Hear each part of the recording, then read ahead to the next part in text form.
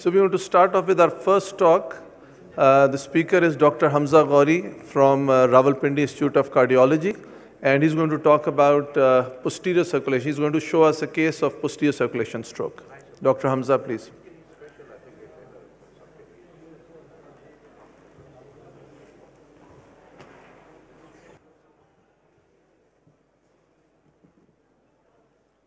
Bismillah ar-Rahman ar-Rahim. First of all, I would like to thank Pakistan Society of Interventional Cardiology for giving me this opportunity to be a part of this star-studded gathering, which is Pakistan Live 2022, and to represent my institute, that is Rawalpindi Institute of Cardiology, at this highly esteemed forum. So today, I'm going to present two cases of stroke intervention, and mostly it's basilar artery intervention that I'm going to touch. So I will start with first of my cases, which is the case of a 60-year-old lady who presented in our ER in a comatose state. Initial workup was done. Her blood sugar level was found to be 128 milligrams per deciliter. BP was 150/90, and after the initial workup, it was established that she was having posterior circulation stroke. So I'm just going to show you the next image, which is the CT angiogram of this patient, and you can see these are the two images that we have, and it's the distal basilar here, which is occluded, and you can see in both of these coronal and sagittal views. So with this, after the initial assessment, and since we had seen the view of the patient, after taking the consent, was taken to the cath lab. And we had seen in the imaging that it was the right vertebral artery which was dominant. So it was decided to have a brachial approach. 6 French sheath was taken, SIM2 catheter was used, and with this, the angiogram, which is a DSA imaging, which was done. And you can see this one here is a deep AP, also known as the Townes view, and this is the lateral view. And I think if you can clearly appreciate here that the distal basilar is occluded. So with this, we moved further and decided to go for the intervention, which is mechanical aspiration thrombectomy that was decided in this case. So we changed the sheath with a 65 centimeter destination sheath, which was taken up. The ostium of the right vertebral was engaged, and a Sophia Plus, which is the aspiration catheter, was taken up over a Chikai wire, which is 0.014 wire. So I'm going to show you the next image here, how we did that. So you can see this image. It's a slide video that you can see the wire is going up, and this is placed in the right PCA. This is the distal basilar, which is occluded, and Sophia Plus is taken up till this point, which is in the vertebral. But in this next image, you'll be able to see that Sophia Plus was taken distally, as distal as we could, and negative aspiration with a lock syringe, vac lock syringe was applied, and aspiration was done. Now what happened was, I think something which we all look for while we are doing these interventions, that we were able to get first pass recanalization with sticky 3 flow. And this is what it is. So you can see that, and I'm also going to show you the comparison here. So you can see that it was well revascularized. The patient did extremely well. In the initial few hours, the patient started moving all 4 limbs. In the next few days, she was walking, talking, and she has kept a good follow-up with us. Now with this, I will move on to the next case. And all the cases are not that simple. This one was much more challenging and intriguing. So this is a 45-year-old gentleman who presented in the ER with quadriplegia, followed by loss of consciousness. Initial workup showed that his BSR was 256 milligrams per deciliter, BP 140/90. But interestingly, when we were doing the workup, we also found out that the patient was having inferior wall myocardial infarction.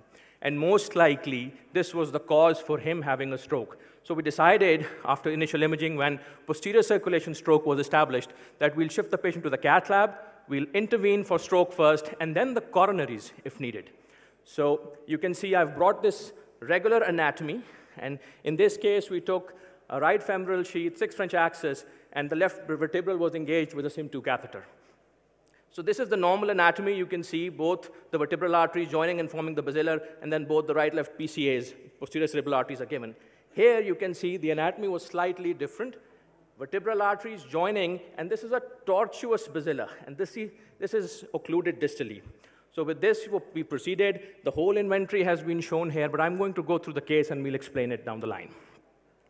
So the patient underwent ADAPT technique for aspiration thrombectomy, as I've explained earlier, and this is the wire, this time being taken. It's the same Chikai wire, 0.014 wire, taken into the left PCA. And you can see the Sophia, which was taken up, negative pressure aspiration, and Sophia Plus was taken out. And we did the first run.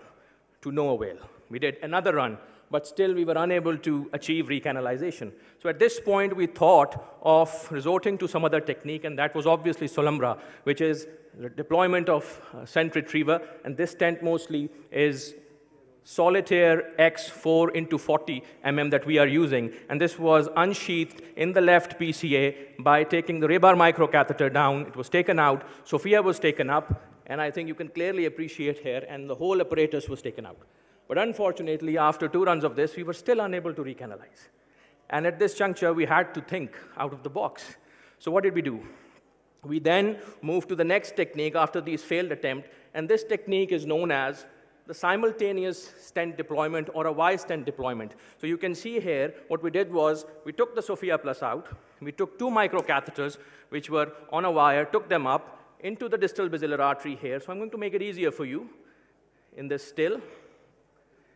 Yes, so we took it up, parked both the microcatheters in both of these PCAs, and then they were unsheathed, and the stents were deployed after unsheathing the microcatheters. So this gave us a Y configuration. You can see these horizontal stumps. These are in the PCAs, and you have the vertical stump, which is extending.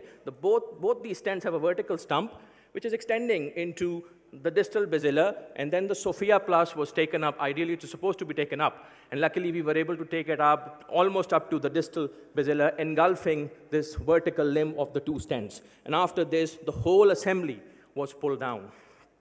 So this next slide, I think, is going to, again, this is not moving forward.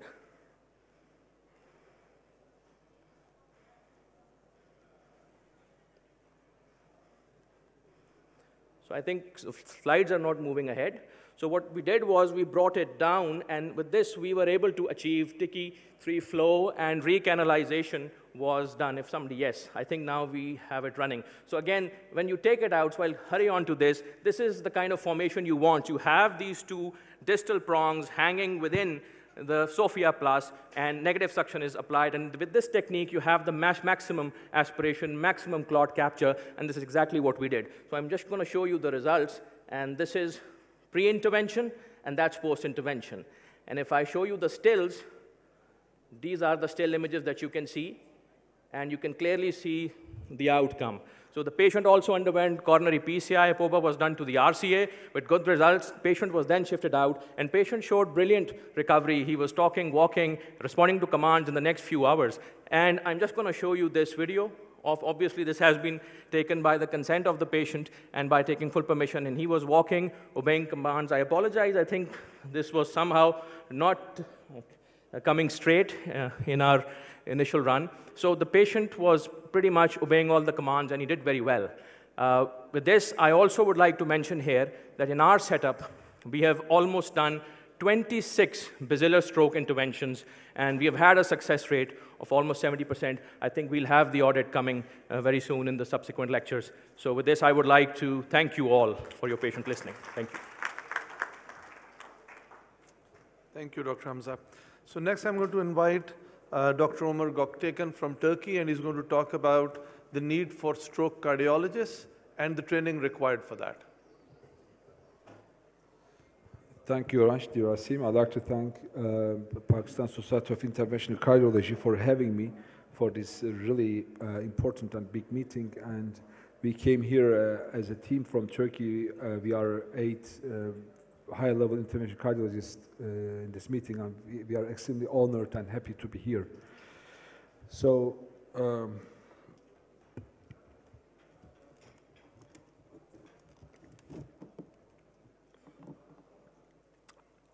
we have a huge problem regarding treatment of stroke intervention.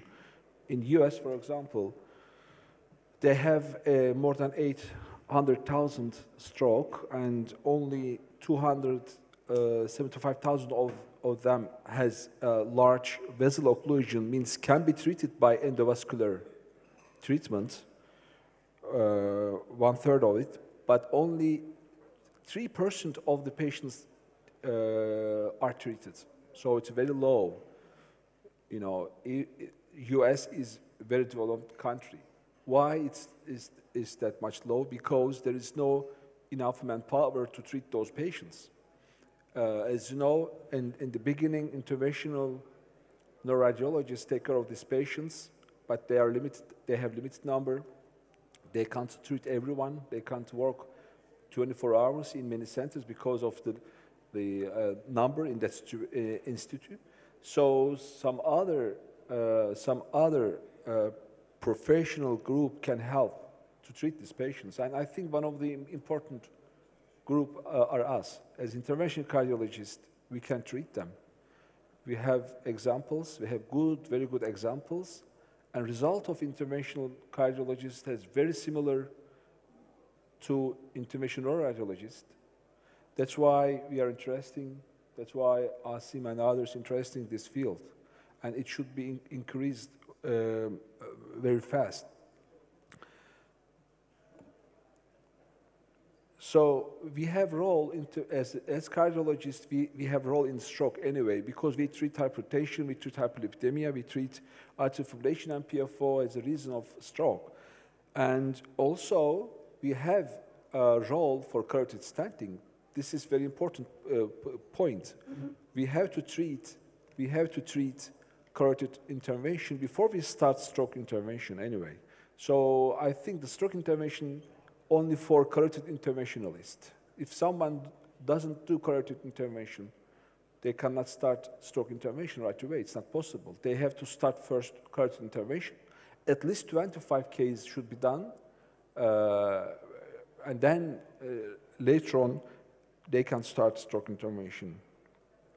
We have, I think, enough catheter and wire cycles. We have very similar device in coronaries, similar macrocatheter, similar wires even. So we have good mindset for that. We can work 24 hours. We can go to hospital at the middle of night. Very few neuroradiologists goes to hospital midnight, but we go every day. And also, in many, which is good advantage for us, we have many good relation with the stroke neurologists in our hospitals. We have already have a strong link because we have common patients. They send their patients to us. We send our patients to them. So we have a good relation with stroke neurologists. I think this is a very good base to start stroke intervention. As I told you, we have to start with the carotid intervention in many countries. For example, in my country too, now we are leading coronary artery stenting. We do much more than interventional radiologists for coronary artery stenting. So in that case, if we do routine coronary artery stenting, why don't we do acute stroke intervention? Of course, if we have enough training and knowledge. That's the question. Anatomy is very important, but it's not that big deal. We are cardiologists, we are, have enough, I think, IQ to learn neuroanatomy. I think easily we can learn it, but we have to know everything about it. So, for carotid for acute stroke intervention, one of the most important part to deal with the arcus aorta. It's important.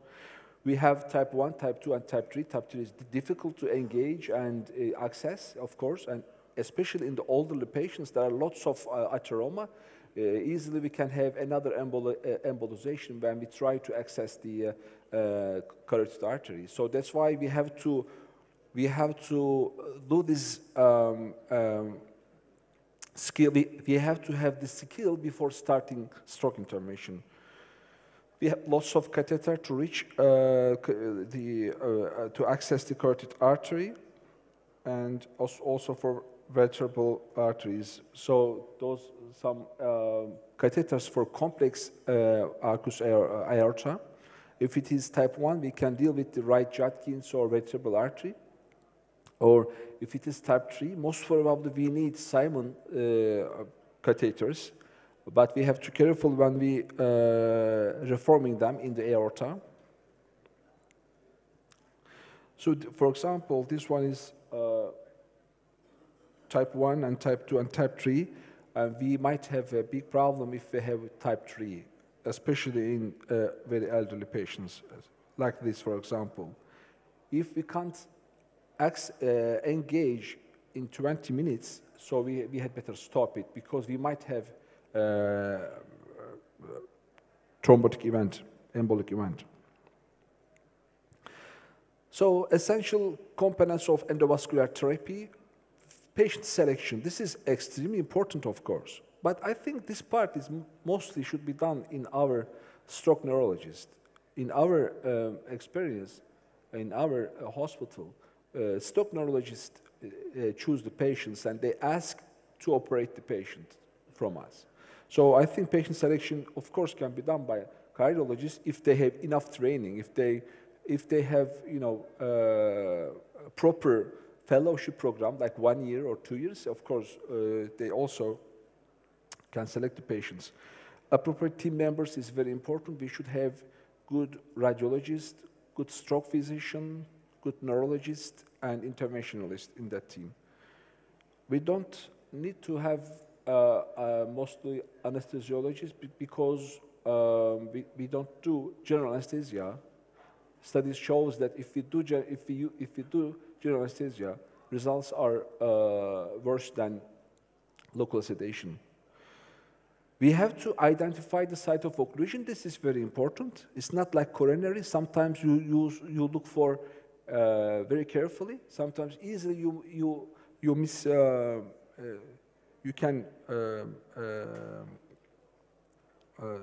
You may not see it. Stable access is important, as I told you. Pharmacological selection is important because we like heparin in our procedure, but this could be very dangerous in stroke intervention. We have to be very careful about this. And equipment selection is important. We have to select accordingly. Respect the artery. I think this is very important. Arteries are different than coronaries. We should know when we stop, right? So the aim is not to open the artery here. The aim is to help the patients. You can have the open artery at the end, but you have nothing. And post-op care is important, and again, stroke neurologists will do it. Intracerebral hemorrhage is one of the most important issue and is wolf nipping at our heels. Patients easily bleed. We can have easily big intracerebral hematoma. We have to be very careful. If we have score is high, we have more hemorrhage. If the duration of ischemia is longer, we have again more hemorrhage. Size of infection is important. Size of penumbra is important. Blood pressure, blood glucose, patient age, pharmacological therapy, collaterals, dementia, device, and choice of anesthesia is also important regarding hemorrhage. So we should afraid hemorrhage. Identifying locations of occlusion is important. We have to have excellent angiography technique. For that, we have to have multiple angles, STIP AP, true lateral, large field of view imaging, entire skull and scalp. Delayed filming is important. Sometimes we see, the occlusion at the very end of the fluoro. Cortical blush, vessel cut off, early venous shunting, retrograde filling, clinical correlation. For example, if you look at this patient, I don't know, as cardiologists, any of you can tell me where is the stump, where is the occlusion? This AP and lateral, but it's not that clear.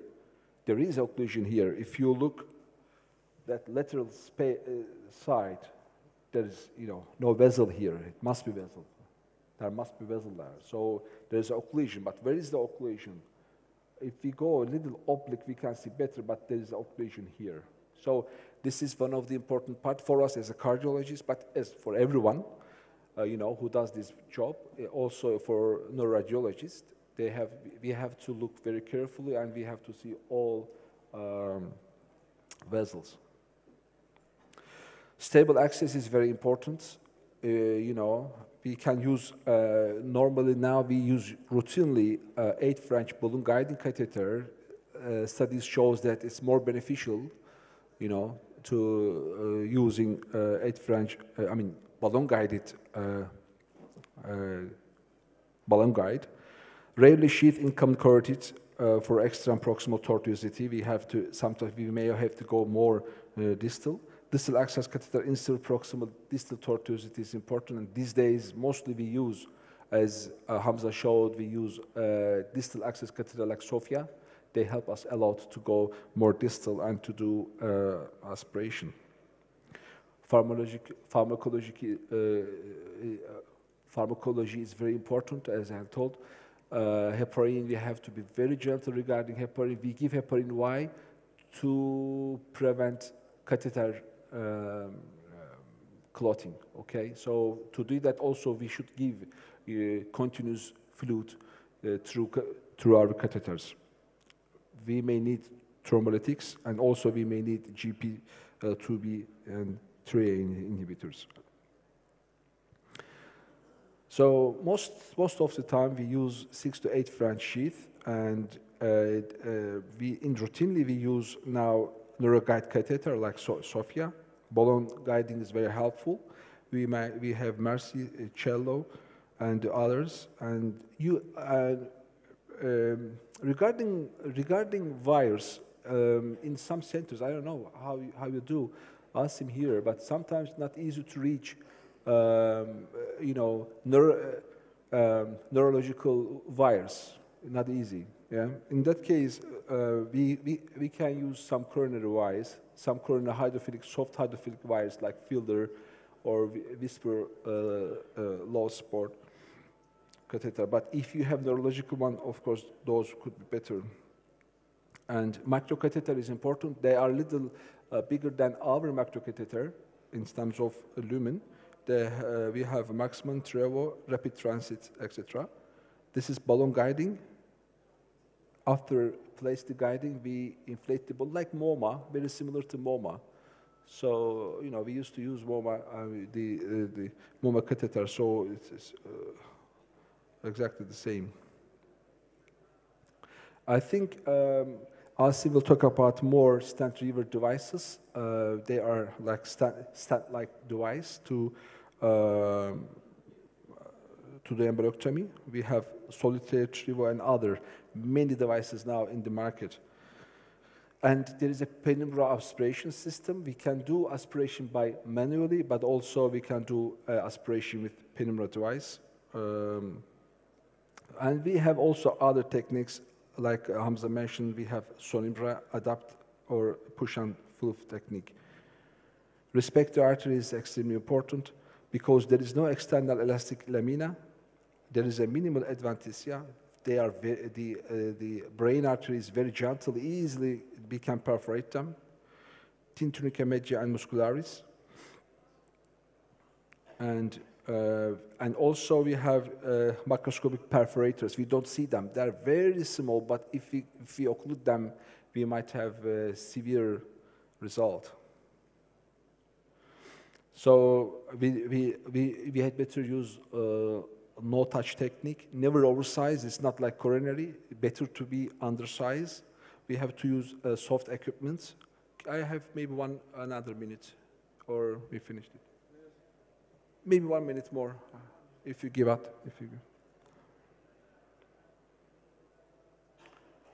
Yeah. So when we stop, you know, after 1 hour, if we don't do anything, we had better stop. After 2 hours, we should definitely stop. If we try more than 2 devices, we had better stop. If the patient has clinical deterioration, we should stop. If we have pool collaterals, we should stop. You know, if we have wire perforation, reperfusion injury, distal embolization, if we have big initial infarct size, we should stop earlier. We might have some complication like spasm, dissection, perforation, hemorrhage, and failure. And also we might have reperfusion intracerebral hemorrhage and cerebral edema after the procedure. If we have perforation, we have to tamponate by balloon You know, we shouldn't oversize balloon again. We have to reverse all anticoagulations. We have to have lower blood pressure, less than 100, and leave the vessel occluded because we have done enough. It's better to leave it occluded, and we should call the neurosurgeons, but they don't have that much to do. Post-op care, mostly in our city, is done by neurologists. They take care of the patients. And to start stroke intervention, we need to have very good stroke neurologists, and we have to have very good relation with them. Without neurology help, we do nothing. Because they have the patients. They send their patients to us. So this is the summary. We have to select patients appropriately. Small netted core, for example, large ischemic penumbra.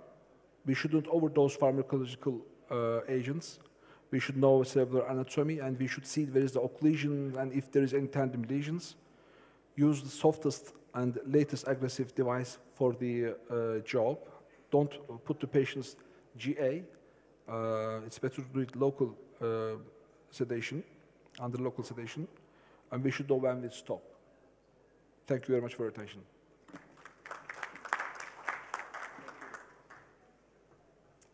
Thank you very much, Dr. Omar. So I think the most burning question is, in Pakistan, do we really need cardiologists to come into this field and learn and start stroke intervention? Is it really doable in a cardiac center? So I think let's hear what our panel of experts has to say. So can I start with General Kiani, please? So what are your views on this? And then Dr. Nadeem Rizvi and others can join in as well. Thank you. I think most of us, they are very trained cardiologists, and as far as the skills are concerned, you're very familiar with the disposable devices, all kind of devices. And you know, I think, when to stop and where to stop. The thing is, the kind of experience a cardiologist have, I don't think a neurologist is experienced with such kind of a volume. And it usually takes, the learning curve is very small as far as the cardiologists are concerned. I think we had the similar kind of apprehension when we started this program in Rawalpindi Institute of Cardiology. And there was a lot of anxiety and then a lot of opposition when we started this program, because I think it's not initially we thought it's not a cardiologist's domain, but someone has to do it. And the people were suffering. And since we have so much of coronary load on our side, it's very difficult to handle that load, but I think you have to, someone has to do it. We were waiting for the neurologist, interventional neurologist to come in and they play their part. But I think this is really very important, and we've done wonders. You have a proper kind of a training and how to select the patient, how to triage the patient, how to manage the patient. Then you have a multidisciplinary team on your side. That's a very important thing. You should have a neurologist on your side, you should have a neurosurgeon on your side, then intensive care. I think intensive care after the procedure, when it's needed, especially after the procedure, you have a hemorrhage or cerebral edema and you need intensive care of neurology, then you should have a support of your colleagues. That's a very important thing. And we were very lucky that we had a very forthcoming team in Rawalpindi available. We have people from DHQ, neurosurgeons, anesthetists, then physiotherapists, everyone was available. And then we have a very young guy who was as a budding neurologist. He was with us in the team right at this site in the RIC, and they've done wonders. Can you imagine? I think they'll later in the presentation, they will give the data of how many cases, more than 300 cases or 400 cases they have done over there. Anyone in the neurological center Pakistan done that number of cases or not? Anyone has crossed a figure of 50 at all? Not. I think this is how to do it. This is how to, I think the cardiology institutes in Pakistan, be it our RIC, then it's AFIC, or PIC, or FIC, or Multan Cardio Institute, NICVD.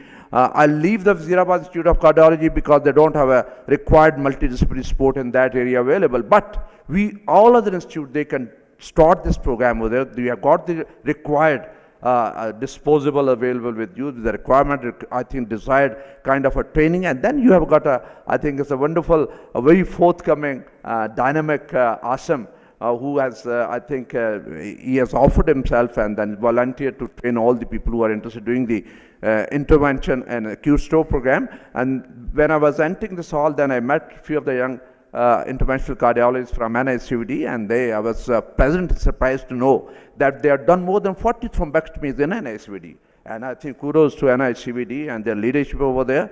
And this is how I think you have to engage, involve yourself. And this is really very important. We know that there's a coronary workload, but then the certain dedicated interventional cardiologists, I can take this task of acute stroke intervention and start this program. So it's not difficult at all, I think. If you got a will to do it, you can do it. And it's doable.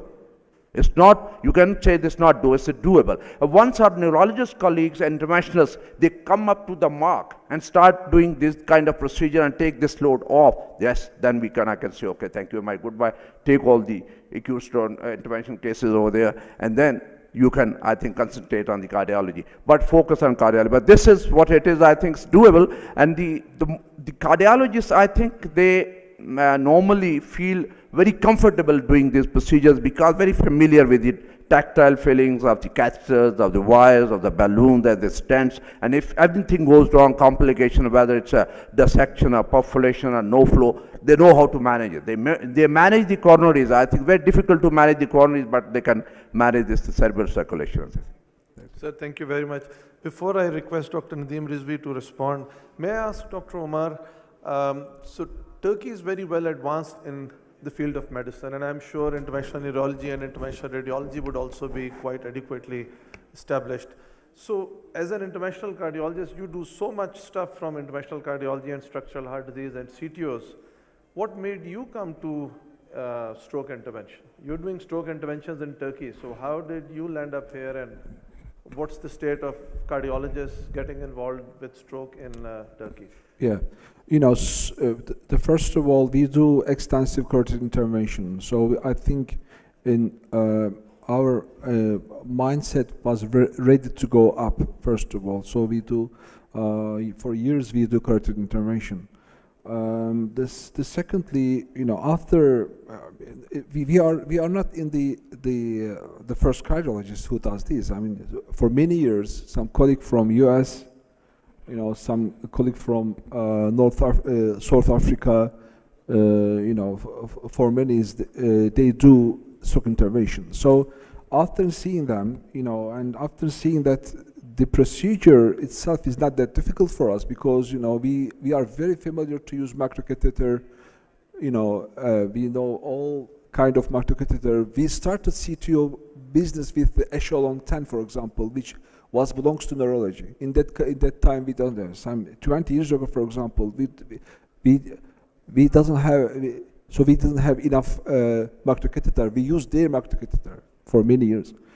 You know, and then after I see that we can do it and there is unmet need, so you know, I said we had better go involved. So even in Turkey, you think there's an unmet need for stroke interventionists? Sorry? So in Turkey also, you think there's an unmet need because of everywhere. You decided yes, to no need to say it in everywhere. So just to add on to that, not only Turkey, but cardiologists are involved in stroke intervention in USA, in Germany, Netherlands, Portugal, Slovakia, in South Africa. So there are many countries where interventional cardiologists are actually part of the stroke intervention team and they do the interventional aspect. So Dr. Nadeem Rizvi, your views on this? You are current president PSIC, so your views do matter because a lot of people have this fear in their mind that the society needs to be behind them before cardiology jumps into this. No, I think, I mean, my views are well known, you know, and they're pretty radical. They've always been because Pakistan is a specific environment, and you cannot really superimpose a Western or a US or a European model straight away here. People die here. It's a matter of you need to have 2-3 things which are essentially red lines. You need to keep the patient safety first. MBBS gives you the license to treat patients. Now, the further super specializations have to be modeled according to your local environment. So just to give you a small, and everyone knows this, when we started the NICVD primary program, the first angioplasty, the first case that was done in Larkana of catheterization was an acute anterior MI. There was no angiogram before that. There were no surgical backup within 300 miles. And even if you go in the desert in Mitti, there are hardly any blood labs, but people get MIs. How are they going to travel 4 hours and things? So we set up so in a whole of Sindh, NICVD does primary angioplasties without backups, with safety, which is equivalent anywhere in the world. Because if you are having an MI, it's an acute emergency. If you break your bone, you're not going to wait for an orthopedic surgeon, or if you have a bullet wound and you bleed to death, someone has to. So I think it's an unmet need which you and with Dr. Azhar Kiani, I think the thing was that essentially, if you allow me to be a bit blunt, he bulldozed it, and despite all the resistance that you had. So it's a matter of domains that we have, it's a matter of egos, and I think those have to be transcended for our local environment. So I am 100% behind anyone who gives a 24-hour service which is according to certain standards. So standard care has to be maintained. It doesn't matter whether it's a neurologist or a radiologist or a cardiologist. The standards are set up by international data, safety regulations. You fulfill that. Whether you are a neurologist or a radiologist or a cardiologist, that doesn't matter. As long as you fulfill the basic criteria.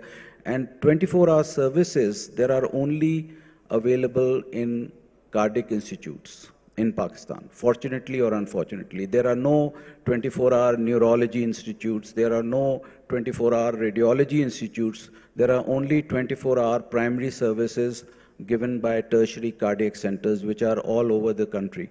So how can you not give you, if a person ends up with stroke, a patient ends up with an MI, he has a renal dysfunction. So would the nephrologist say that I'm not going to go and see the patient because it's in a cardiac institute? No, he comes there. You have dialysis, you have infective control people. So similarly, so I think the egos have to be set aside, and the society will 100% back up this stroke program, and I think it should be done in every cardiac institute in Pakistan. Thank you, sir. So any question from the audience? It's a good opportunity to ask any question regarding the role of cardiologists. This is the topic.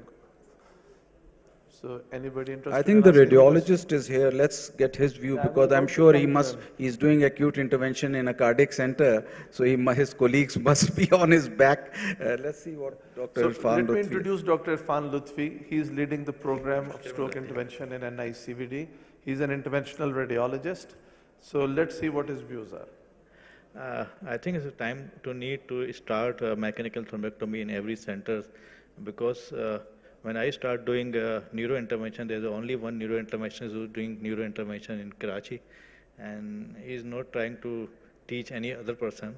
So I thought at that time, why only one person? Because a lot of disease of neuro and only one person is treating, and he knows how to treat ischemic stroke.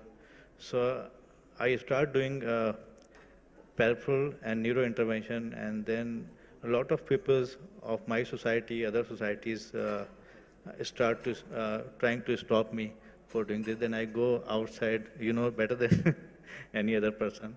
So when I came here back to Karachi, and I start these services in Ziauddin Hospital, but unfortunately this mechanical thrombectomy or ischemic stroke services is not the domain of the private sectors. Is only doable in the public sector. This is my personal opinion, because if patient is landed at 3 a.m. or 5 a.m. And you ask to submit the 5 lakh or 10 lakh rupees, how can it possible? Anybody can draw the money of 5 or 10 lakh rupees from his pocket. So it's not doable in private sectors, my point of view. I tried 2 years in private sector, then I joined NICVD. And I'm very happy to join NICVD, and there's a lot of burden of ischemic stroke in our population. Because I think you've raised a very important point here. And since Dr. Bashir and is from a private sector, Yes, yeah. and they've started doing stroke intervention as well, so I would like the private sector to respond to that. How are they managing the stroke interventions? Okay, so I think first of all, what Nadeem or Dr. Kiani has said, I fully agree and echo that. I think if we had enough an interventional neurologist or interventional radiologist, then it's probably okay, they could have done it, but cardiologists, since obviously they are doing coronary interventions, they can do it. But just one word of caution, I think you will probably agree to that, that we need to have some basic training. It's not exactly same as coronaries. So you need to understand the basic things about brain before you start doing it. And you are doing a marvelous job, no doubt about that, about basics of that. And I think there is a little bit more into it. Somebody need to go, and you are offering now people to come to you and see while doing it. Just theoretical knowledge may not be enough. So it's very important that those who are interested, they need to really read about it, learn basics, and maybe see and do some cases and then start doing it. So that's very important. Now regarding private sector, you asked, I think Irfan is absolutely right. It's not easy. It's very costly and very difficult. Luckily again, although Tabba Heart Institute is private, but it's a not-for-profit, and we have the luxury of a lot of funding available. Just like we did for acute myocardial infarction, although it's a private hospital, I think we are the only private hospital. Anyone coming with acute MI, they will be taken to the cath lab for a primary PCI, doesn't matter even if they don't have penny. And that is like we started about 4 or 5 years ago. Before that, just like other private hospitals, we used to ask for money and all that kind of stuff, but I push for it that this is the place where we really make a difference and we have to do something. And I asked Tabba family to give us funds that we should be able to do the primary PCI, and those patients later who can pay, they can pay, otherwise they will be given from that welfare fund. Similarly, we have started the program, and we also have been discussing with family, and they had supported us, just like they supported us to start the TAVI program, they have supported us to start the stroke program also. So now again, I think I personally feel and that I think the difference we make by doing stroke intervention is much more than with acute MI even, because it's a disability which is going to be for lifelong for the patient and the family. And if we, Abdul Salam showed some cases how you could, if this would not have been done, those patients would have been like disabled for life. So it really makes a huge difference. And I think there's no doubt about that, that all the government institutes definitely should try to work on it. And private institutes also should start wherever they can help those patients. If not, anyone coming to them, they can refer to the places where it's being done. And it's important, even if you can't start the service, you need to learn the skill, because you have complications like stroke during your coronary interventions. You should be able to retrieve your patient yourself. So moving on with the program, I'm going to invite Dr. Kamran from NICVD, and he's going to share his cases of anterior circulation stroke and maybe some NICVD data as well.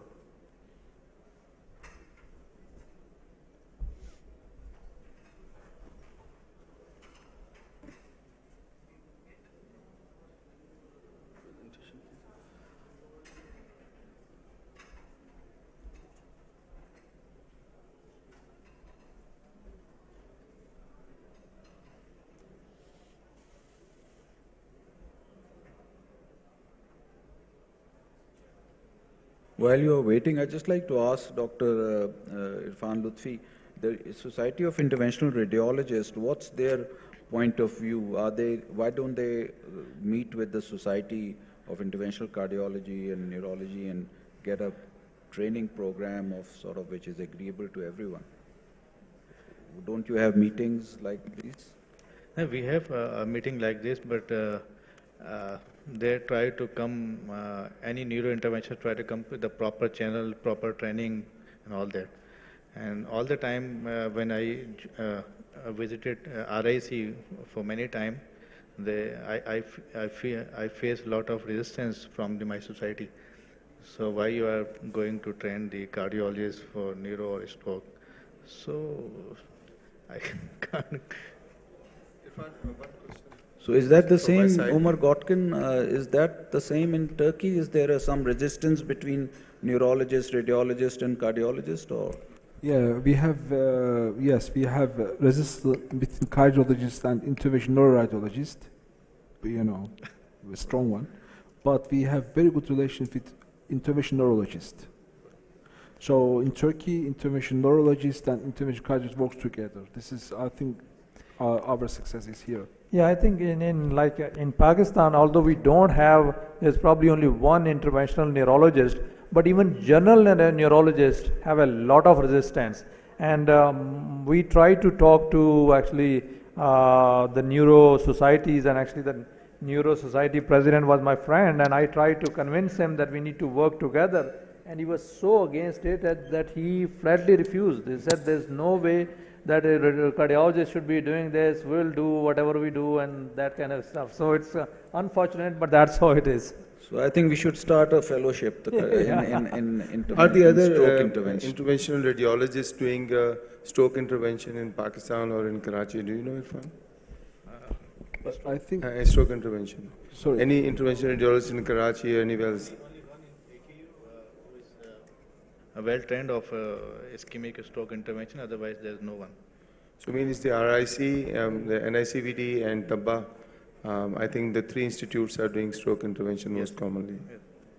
And I think, I you think know, we have to sit together and start train many people, because the burden in the society is too much burden in the society.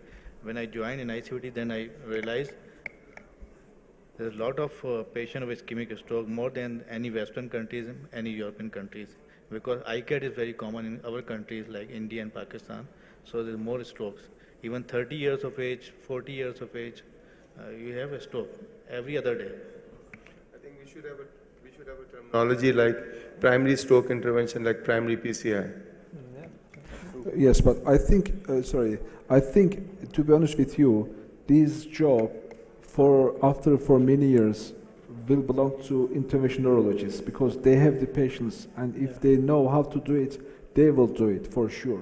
And how we convince them, you know, Bashir, we saying that we are here to help you, to teach you how to access the groin, you know, how to go to carotid. So we try to teach them carotid stenting and other things, so we work together. And I believe that some 30 years later, they will do it, because it's a huge, you know, work to do. To me, much more important than primary PCI. Yeah, yeah. We are talking about, you know, something very different. So they will do it. Maybe 20 years later, 30 years later, we will not involve anymore, because neurology is big, you know, specialty. Yes, so they have tons of specialists everywhere. That's what I actually offered them. I met the president and secretary of the Neuro Society, and I told them that we will help you to train you, until you get trained, then you can do it. But still, there's only one interventional neurologist, and he's like dead against that anyone else should be doing it, and there's like very difficult. But I guess over here it doesn't really matter, because we are doing it anyways. If they do this, it takes maybe 50 years to be routine practice. Yes, please. I know in military hospital, Rawalpindi, there's the stroke center. Some you know, there's a neurointerventionist. Mike. I don't know how many, but they're going to go more than So I'm glad that military has started it. So they've got their neurologists doing it. They've got Afiri, where the radiology has also started doing it. And I'm not sure about neurosurgery. Somebody told me that they've got a cath lab in CMH, and somebody from them has also started doing it. So although it would have been better if they combined their efforts, but still they're doing it separately, but at least they've started. So that's the good thing. just to add to these comments, in UK, that the radiologists get trained in neuro stroke management, and at most of the hospitals, acute stroke patients are similarly taken for CT scan and MRI, and whatever is required is offered by the radiologist. So I think that is the domain of the radiologist, interventional radiologist in developed countries, but obviously there is always an overlap in developing countries. So let's see, whoever starts doing it, as long as it's being done by a trained person, as Dr. Bashir Hanif has said, that doing a procedure is not enough. Knowing about it, how to do it, and what are the consequences, and where it's going to lead to it, and what would be the complication, that should be known. Because as a cardiologist, we are aware of all the complications of the coronary interventions, so it's not difficult to manage the coronary interventions.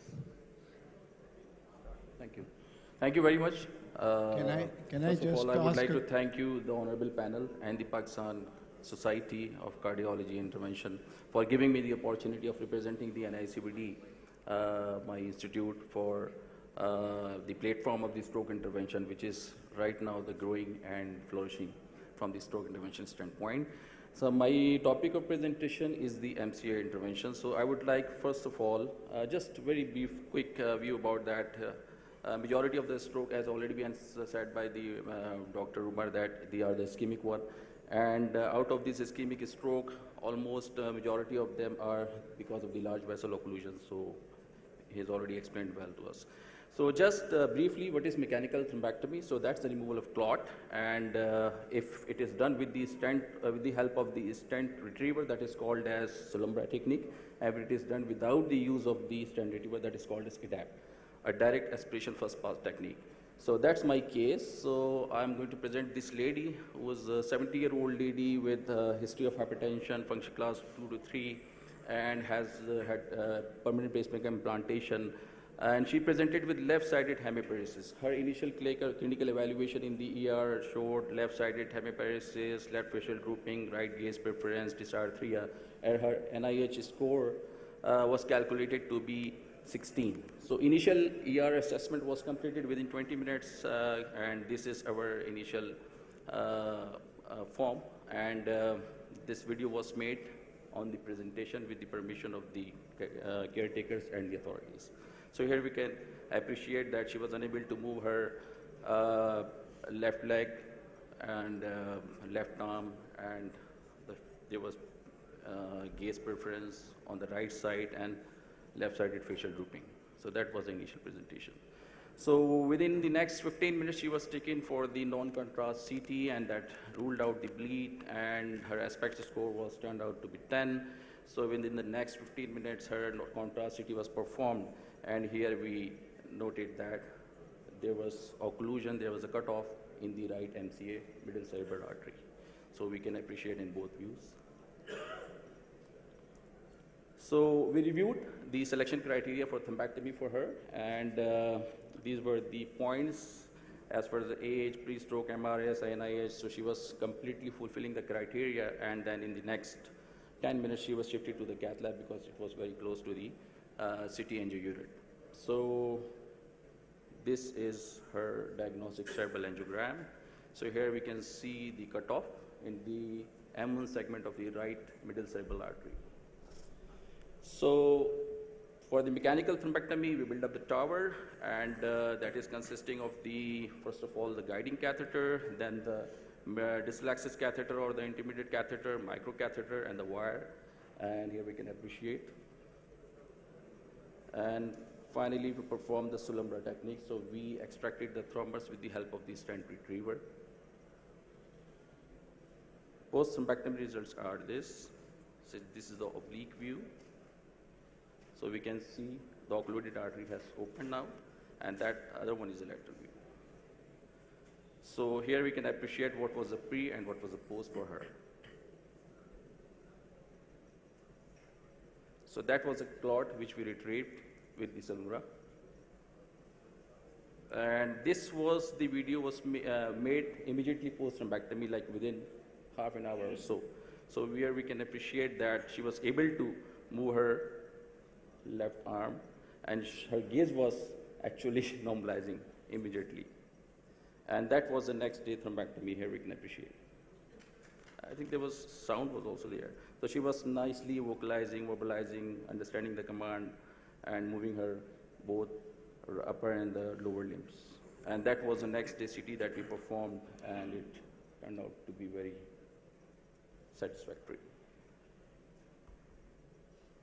Then there's another case, just a quick view of that. So on the left-hand side, we can see the baseline presentation in the ER, and that was presented with global aphasia, and he was unable to move his left arm and left leg. And that was the presentation in the cerebral angio. So left MCA was occluded, and then we performed the thrombectomy again with the help of the Solumbra technique. And this is the post that we can appreciate over here. And a few more stroke intervention clips that we performed at NICVD. So again, MCA, which is opened nicely. Another one, again MCA, again MCA. And the last one that we did out of like over 40 cases, the posterior circulation one. I would like to give an overview how we selected the criteria. As Professor Kiani has already, told us where there's a will, there's a way. So actually we were followed that pathway. So initially, in total, we entertained and evaluated almost 800 patients in NICVD ER, and 200 were straight away referred to the Jinnah Post-Medical Center because they were not fitting based on their history and the initial evaluation for the thrombectomy criteria that I already explained. And out of these, only 500 patients were left and selected for the screening through plain CT scan. Out of those, 345 patients showed ischemic stroke and 155 hemorrhagic stroke. Out of those 345 patients, 195 patients were excluded based on their aspect score, and then we were left only with 149 patients.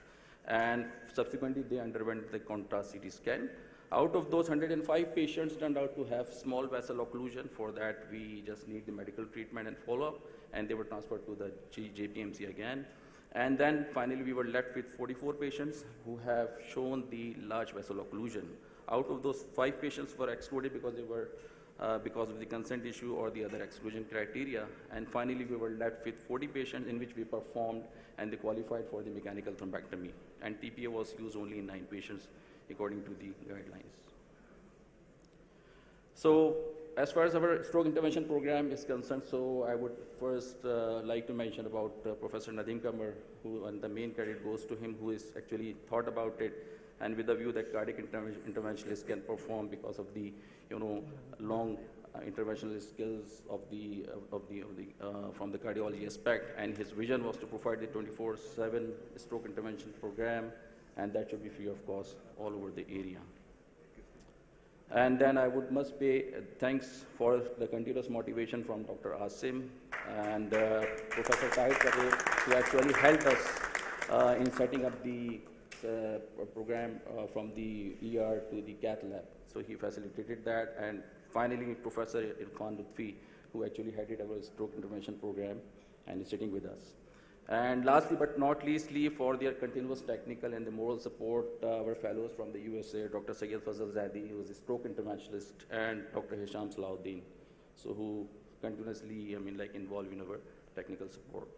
And this is our right now team of the NICVD, myself, Professor Irfan Lutfi, Salman is a neurologist, Jangir Elisha is sitting in front of me, Dr. Khalid, Dr. Rajesh. Thank you.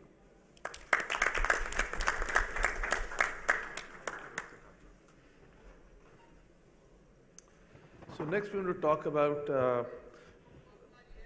what are the techniques for doing this mechanical thrombectomy. So I totally agree with the training aspect. There is no shortcut, but this is also true that for the interventional cardiologists who are experienced enough, it's not something too difficult to learn. You're already doing CTOs, you're handling microcatheters, and you're taking out thrombus from beating heart, moving arteries, moving targets. So removing the same thrombus from static arteries. So probably that should not be very difficult, provided we are willing to sacrifice a bit of our time and we have the motivation to deliver this service, then yes, we can learn it. Can I have my slides on, please?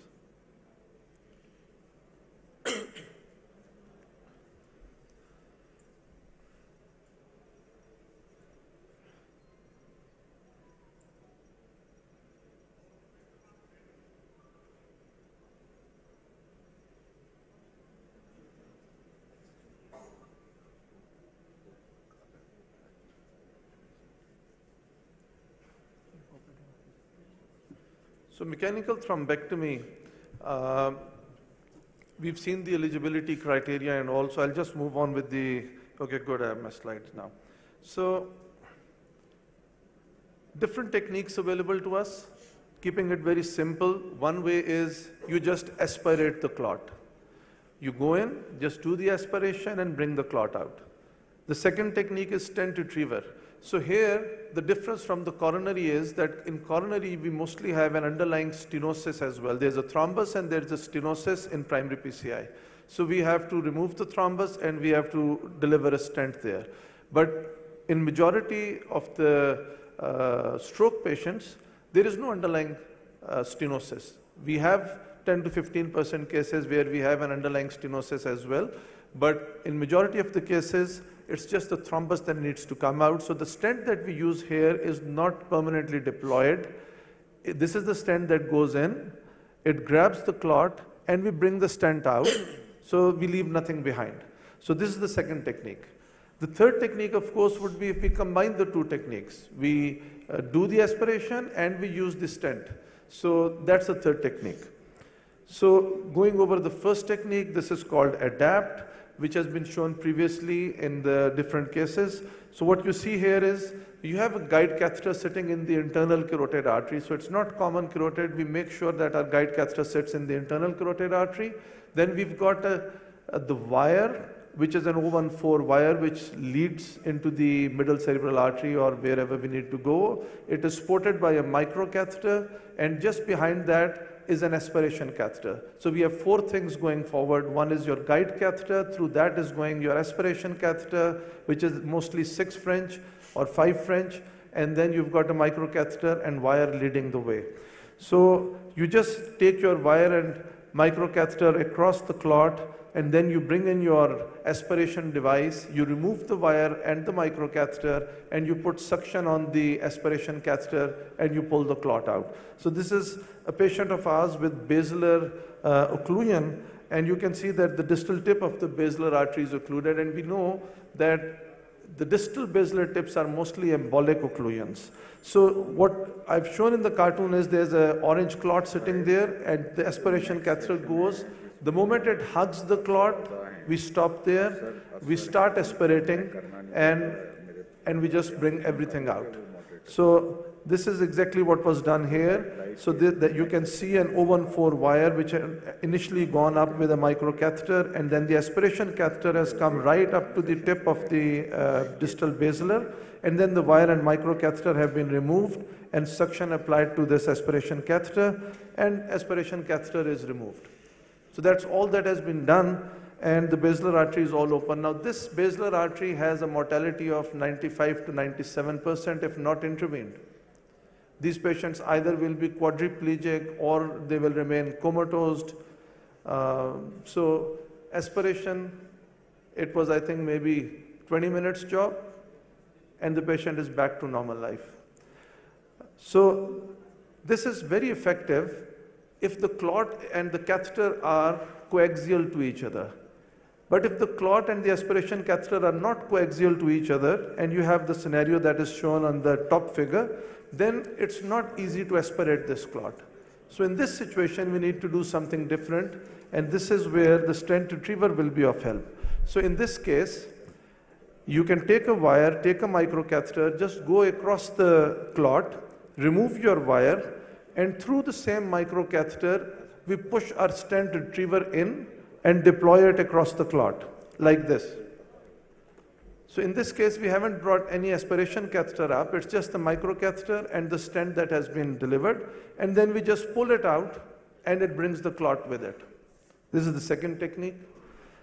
And this is a case which shows the same thing. We've got a pseudo-occlusion of the carotid in this case, and we've got an MCA occlusion.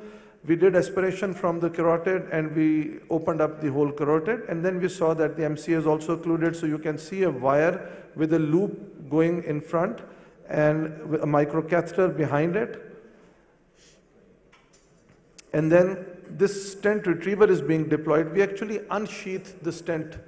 We bring it through the microcatheter, and then we just keep it there, and we pull the microcatheter back. The stent automatically gets deployed. So we unsheath the stent there. And after that, We just removed the stent, and you can see the clot that came out with it, and you can see the recanalized middle cerebral artery. So this was the second technique. But our main aim is to get TK3 flow in the very first pass. So how do you make sure that you get TK3 flow in the first pass and you do not get distal embolizations to new territories? So the best way of doing it is by combining the two techniques. So when you combine these two techniques, we call it a Sulumbra technique. So what we do is, once we've deployed the stent retriever, instead of pulling it out, we also bring in our aspiration catheter. So the aspiration catheter comes right up to the clot, so we apply suction through it. So now we've got the clot grabbed in the stent, and we're also applying suction, so we pull both the things out together, and this is called Sulumbra. So this is an interesting patient, 45 years old, young lady with severe mitral stenosis, mitral regurgitation, came in with 2 hours history of stroke, left-sided hemiplegia. Interestingly, as part of the workup, we do the ECG as well, and that showed an anterior STEMI. And she also had acute limb ischemia, so she had showers of thrombus everywhere. So you can see that there's no flow in the right femoral at all. There's no flow. You can see the sheath is blocking everything.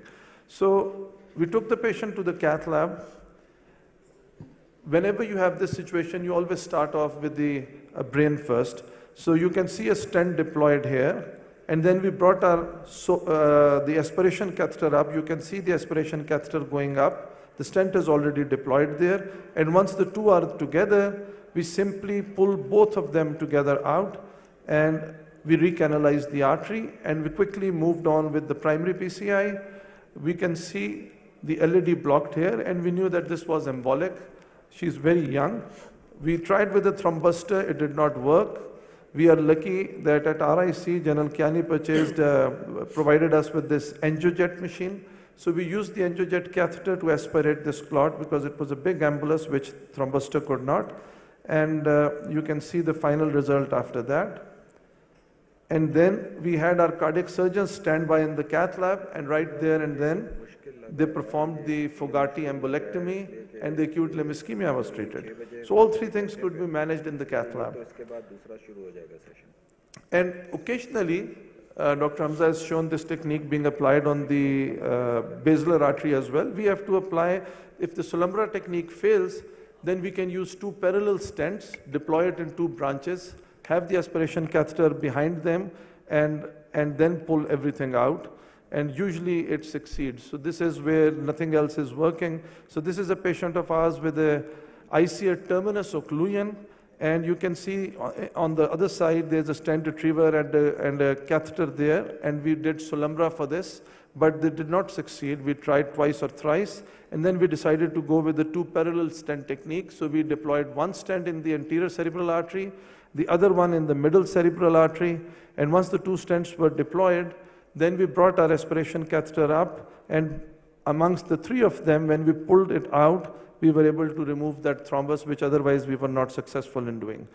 Occasionally, occasionally you have difficulty going from the femoral approach. You can go to brachial approach, but at times, even the brachial approach is not possible because of the carotid tortuosity, and you can't take any hardware up. So in those situations, you can do a direct carotid puncture as well.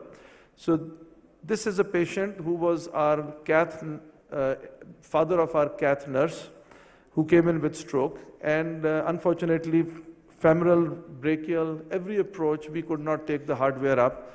So we gave the patient general anesthesia, we put the patient on ventilator, we took a micropuncture kit, we took a roadmap. You can use the ultrasound guidance, or you can use the roadmap to do the direct carotid puncture.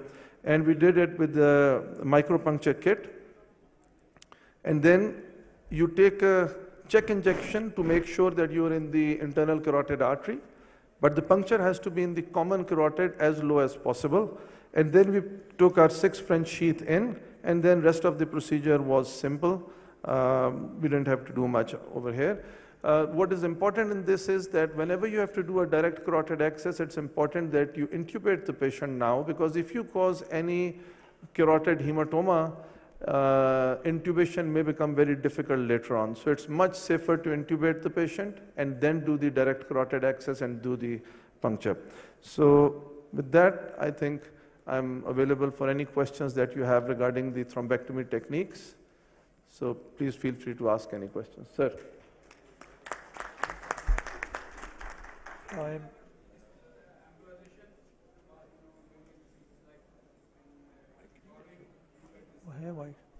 So distal embolization is, yes, it does happen during stroke intervention as well.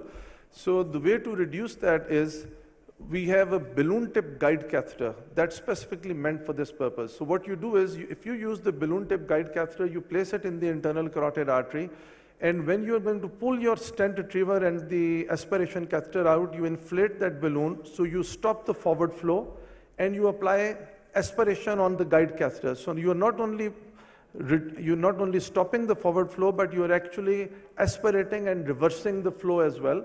And during that, you pull your stent retriever and the catheter out, so there is no forward force that is going to cause that thrombus to embolize. So it really reduces the chances of distal embolization, but still it can happen. And if it happens, then we've got stent retrievers of smaller caliper. We've got aspiration catheters of smaller size that can go way ahead into the circulation, and you can bring that clot out as well.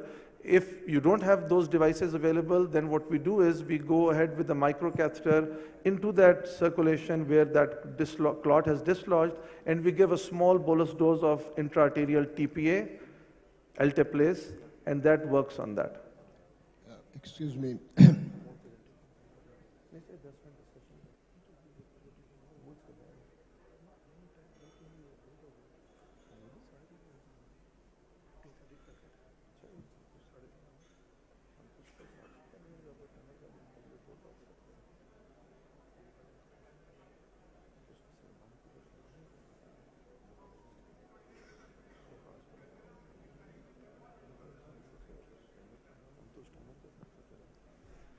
So, in the interest of time, I think we'll have to skip some questions. I apologize for that. I'm going to invite Dr. Salman Abdul, our neurologist from Rawalpindi Institute of Cardiology, to give his presentation and experience of setting up a stroke center in a cardiac center. So everybody asks this question about Rawalpindi Institute of Cardiology doing interventions without a neurologist. So that's not true. We have a neurologist, he has his own team. We have our neurosurgical backup MOU signed with DHQ. We've got Dr. Lubna Miraj sitting here from Department of Medicine, and she's running the stroke wards in our neighboring hospital, and we have a collaboration with them as well. So Salman, we are running short of time, so we need to rush. Unfortunately, we are already late.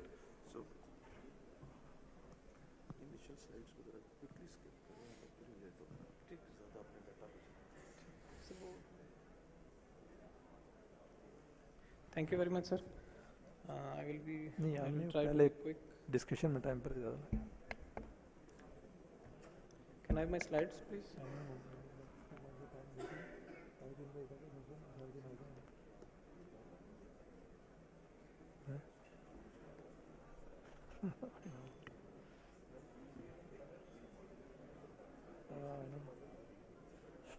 पता नहीं क्या हुआ.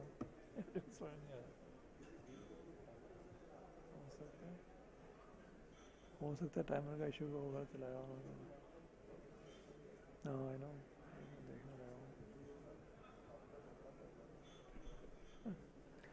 Okay, Bismillahirrahmanirrahim. Sir, I've given the introduction. I'm Dr. Salman, stroke neurologist, acute stroke program, Rawalpindi Institute of Cardiology. I'll be talking about the experience of setting up stroke intervention service in a cardiac center. So briefly, I would like to share this study that it was published in 2016, that quality of life after stroke in Pakistan, and I want to share two findings here. That in this study, they found that more than 54% patients with stroke were living with moderate to severe disability, and secondly, more than 57% caregivers either left their job or modified working hours due to giving care to the stroke patient. Secondly, the data available about the disability prevalence in Pakistan is not reliable. in contrary to the WHO data, which says that 15% of population may have some kind of disability, but in Pakistani data, we can see that it was in 1998, it was 2.54, and then in 2017, census shows that it has decreased, the disability is decreased. So this is underreported. This is not reliable. I want to share the data of World Stroke Organization. What they say, according to World Stroke Organization latest fact book, the incidence and prevalence of stroke has increased over the last few years. So, with all these problems in mind, to start this program, we had initially a visionary leadership and motivated team, ongoing 24/7 primary PCI service, cath labs including biplane, CT scan and 3 Tesla MRI, cardiologists with training in stroke intervention and stroke neurologist.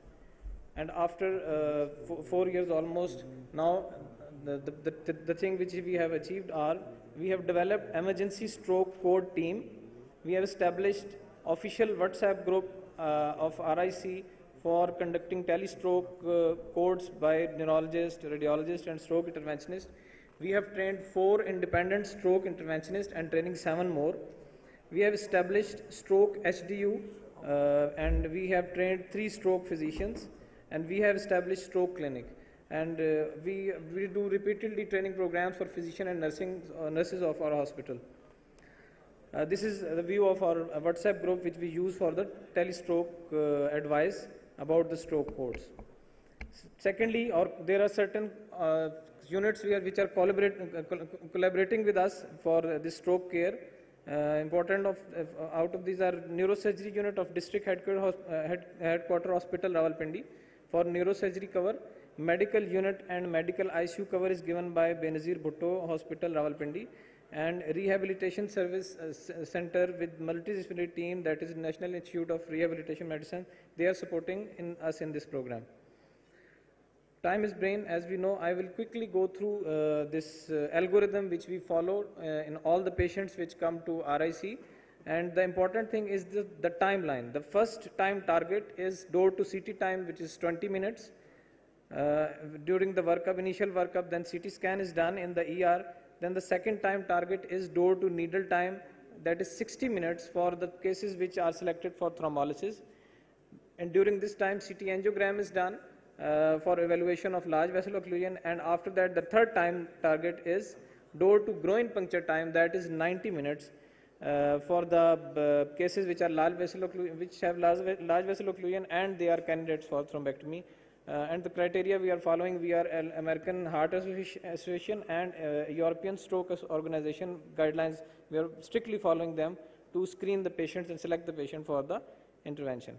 So we do audit all these timings daily, and this is a view of our daily audit report, in which we discuss our problems and then we try to improve them.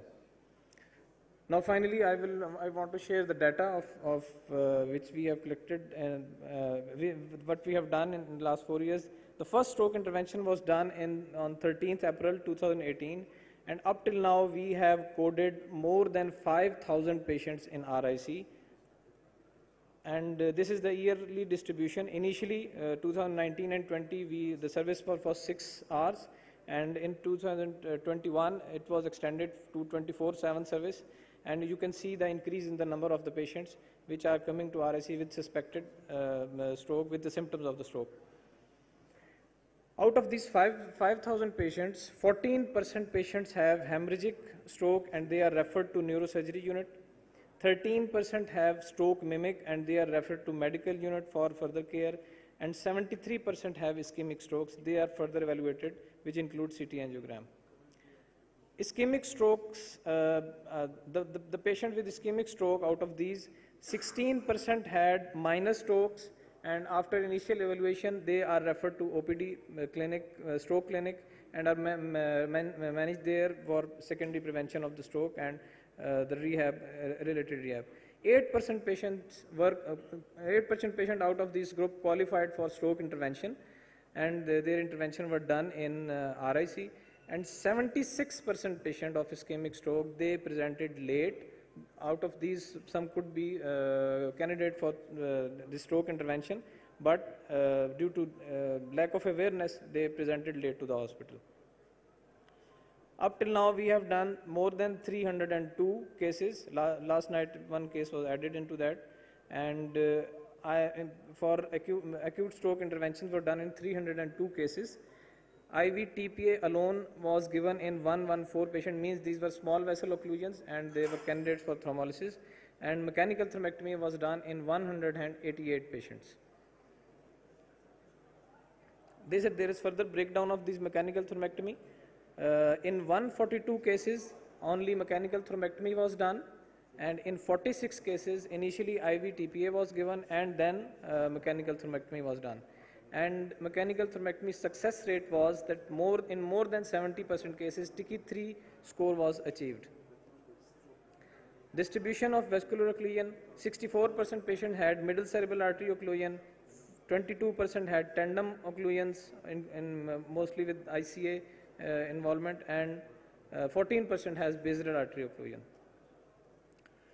Now the outcome. Regarding the outcome, we can compare the outcome with the randomized endovascular trials, which show that functional independence at 90 days is between 33% to 71%, which depends upon the selection criteria of that trial. And I want to share here another study that stroke patients treated, that it was published in 2022, treated by thrombectomy in real life differ from cohorts of the clinical trial. It was a prospective observational study, and they found that independent outcome, that was MRS of 0 to 2, was achieved in 26% cases only. So in our data, the good outcome, the recovery, which is written recovery here, was in 42% patient with 26% patient with 0 to 1 MRS within 90 days, and 16% patient with MRS of 2 to 3.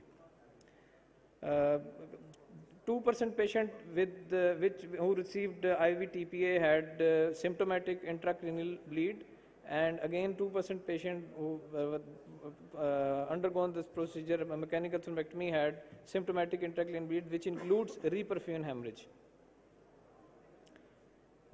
We will keep the service up. Stroke intervention is a ray of hope in reducing post-stroke disability in our region. Our stroke registry data will help in discovering status of stroke-affected population. Nationally speaking, more centers should step forward and develop stroke programs to benefit local patients. Our plans under progress, making RIC a state-of-the-art acute stroke intervention and training center. We are getting ultra-fast whole brain CT perfusion scanner with artificial intelligence image analysis software to improve our patient selection for the intervention. And training programs for other centers which are in process of developing stroke program. Well, thank you very much. Thank you, Dr. Salman, for staying on time. So if you, yeah, sure, go ahead. In the meantime, I'll just invite our last speaker, Dr. Abdul Salam from Taba Heart Institute, to give his presentation. Sir, please. TPA only. The patients where you gave just TPA, intravenous TPA. What was the result? Recovery? So there was a further breakdown of this. The results with IVT were comparable to the studies. Like more than 40% had MRS 0 to 1 within 90 days. So they were comparable to the other international studies.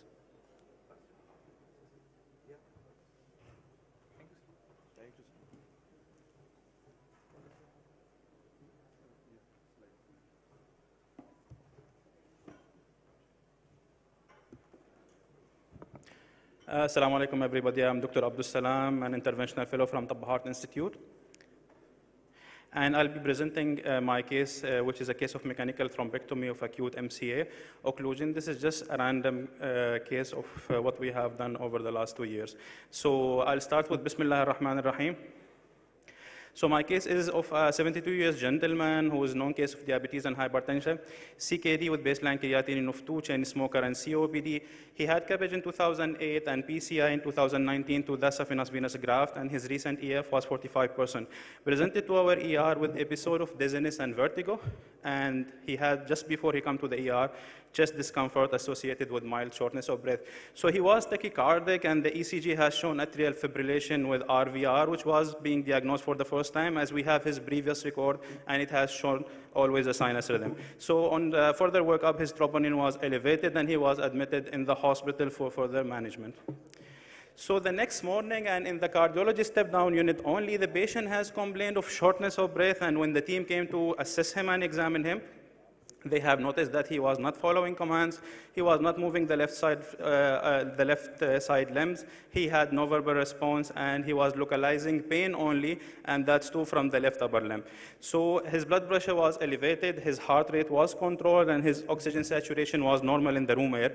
And on the neurological examination, the right upper and lower limb had power of 1/5 only. His blood sugar was not low, it was 200 milligram per deciliter. So the team immediately have stopped his heparin infusion, and our stroke intervention team, including the neurologist, the radiologist, and the interventional cardiology team, all were involved and brought on board. So his NIH SSS was calculated and came to be 26, considering that his pre-modified ranking score was 1. So he was shifted to the radiology department for an emergent CT scan. So if we see the CT scan on the right hemisphere, it might not be clear over here, but there was a diffuse hypodensity at the MCA territory, and there is loss of the differentiation between the white and the gray matter, which is suggestive of an acute infarction of the middle cerebral artery. So subsequently, immediately, a CT angio was done, and we can see a thing over here in the view that the first part of the MCA, which is M1, is intact, showing normal ossification with the contrast, and once we go to the M2, so there is an occlusion, and there is a complete cutoff. Over here, we see the same finding on the axial view, so the M1 is fine. Once it comes to M2, there is a complete cutoff, and this arterial tree, which we see in the middle, showing the same finding. So we have shifted the patient directly to the cath lab, and on the cath lab table, and under ultrasound guidance, and access to the right femoral artery was taken, and an 8 French sheath was placed. And we see the angiogram of the femoral artery, and this we do routinely in our cath lab. So we started from the right cerebral circulation, which has shown no abnormalities, and the left carotid artery, we have seen over here that it has shown no obstructive disease. This all we have seen already on the CTA. So coming to the cerebral angiogram of the left side, so as we see, M1 is fine. At the level of M2, slightly distally, there is a complete cutoff, and this finding is consistent on what we have seen on the CTA. So just to mention that the access to the left internal carotid artery was obtained initially with GR46 French, which was subsequently exchanged on an Amplatzer super stiff wire with a cello guide catheter 8 French, which has a balloon tip. Okay, so inside the cello, we have taken the Navian support catheter that was our intermediate catheter, and it was advanced up to level of the M1, and the lesion of the M2 was crossed with the Sion catheter after taking a microcatheter, which was a rebar microcatheter. So then the wire was taken back, and through the microcatheter, we have taken a solitaire to stent reaver through the microcatheter all the way to the M2, and it was deployed over there at the site of the occlusion. Then the microcatheter was removed, and we have the stent over there. And as per protocol, so the proximal port of both the cello catheter and the intermediate catheter were attached to 50 cc syringe, and continuous negative pressure and suction was done for a total of 5 minutes. So after 5 minutes, the whole assembly of the stent and the intermediate catheter were removed back in the guiding catheter, and they were taken out, and we have succeeded to retrieve a large thrombus which came out with the stent. So after making sure that we have bled back sufficiently from the guiding catheter, we have repeated the cerebral angiogram of the left cerebral circulation. And as you see over here, by the grace of Allah, we have achieved a complete restoration of the blood flow in the whole MCA and its branches. We deflated the tip balloon of the guiding catheter, and the catheter was taken out. We have removed the 8th French sheath, and in this case particularly, we have closed the artery with Brog-Lightberg close, but this is something we don't do routinely, and we have called it a successful stroke intervention. With this, I thank you very much for your attention, and the case is for the panel for discussion. Thank you. So thank you very much, and with that we come to the end of this session. I thank all the panelists and would request the next panelist to come up on the stage for the next session. And General Ashur sir, just to, in 1 minute, I'll reply to your question. So we all know that with TPA effectiveness is mainly for the small vessels. It's not for the large vessels. So if you have an internal carotid artery occluded and you give TPA, the effectiveness is only 2 to 4%.